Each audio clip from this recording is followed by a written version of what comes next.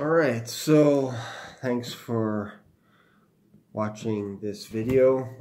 My name is Shane with ShanerMedia, and I just wanted to share with you a little bit about scheduling and how I schedule my appointments. Let's just adjust this camera here. How's that? There we go. Alright, so I use what's known as a desktop calendar. Very easy. You can use it obviously in your cell phone and all that kind of stuff, but I'm more of a physical type person where I like to actually see everything at a glance.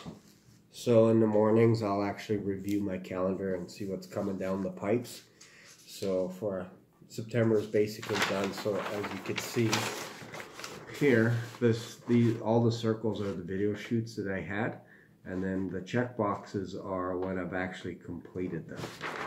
So sometimes what will happen is you'll book an appointment, and then for whatever reason, that appointment either gets earlier or it gets extended later as well.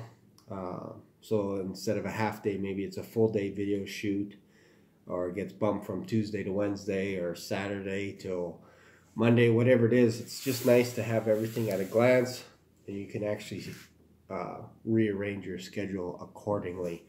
So last week of September is gone, so what I do is I just tear that up, tear it off, and then I fold it up and I keep it for review for next year. So when I look at my entire calendar for the year, I can actually see what video shoots I had done and all that kind of stuff. So things are starting to shape up. I have to pencil in a couple of shoots. I only have one shoot right now scheduled, but I know through my church there's a couple more shoots coming up as well. And then what I also did is I swept into November. You can see there in the top, November 2nd, there's what's called an Oilfield Christian Fellowship group. So it's a networking group that's going to be on Thursday morning. So I put that in my calendar as well, so that when I'm doing my video shoots, I will work around that. I won't double book myself on that day. And it's early enough in the morning that I can still do my other job, which is great.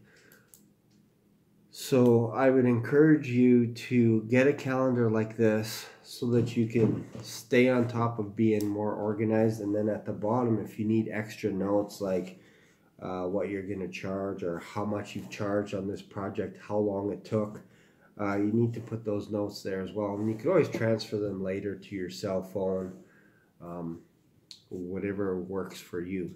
But for now, I like the desktop calendar. If you have a better way of doing things, I don't mind you sending a comment. Share with me what you do. But for me, this works, again, because you have everything at a glance. And if you have a partner or a spouse or a significant other, it's nice that everybody can see what's going on so that you don't accidentally double book yourself. So there you go. So I hope this video helps, and have a fantastic day.